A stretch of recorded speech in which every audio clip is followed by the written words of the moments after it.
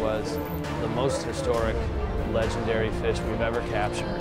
And it set the tone for Cape Cod in a very difficult environment with sharks that didn't want to bite. Before we let her go, I named her Mary after my mother because my parents have done so much. I was just waiting and waiting for a special shark. It's just a historic moment and the most legendary fish I've ever been on.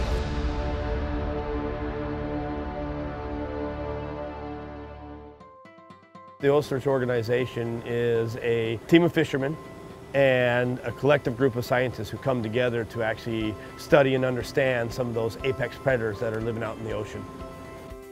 We are a vehicle for scientists. We are a facilitator for scientists and researchers that couldn't get access to the animals that we provide them access to. Whether it be they can't catch the fish or they don't have the means to get that close to the animal in a stable environment, really.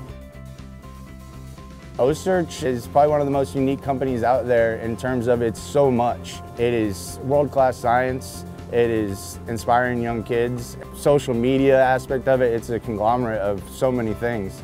So that's what makes it so unique. I think the purpose of OCEARCH is kind of multidimensional. On the surface level, it's to enable science communities to learn things we haven't learned before. If we can manage the white shark toward abundance, then the system moves toward abundance because they are the lion, the balance keeper. For me, what's really going on is trying to prove a model.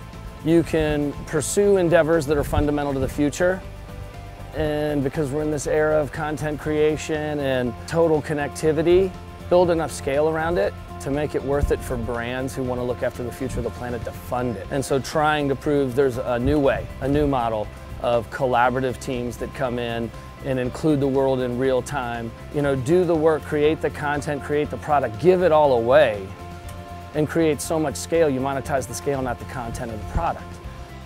A lot of people think that we are just fishermen, and that's true. You know, I started out as a fisherman, but I've evolved. I've worked with some of the smartest people that care about the ocean, and I'm just happy to be a part of a little bit of it, helping to catch these sharks, changing people's demeanor about sharks, you know, wanting to care about sharks, because without the sharks, the ocean is going to fall apart, and that's a fact.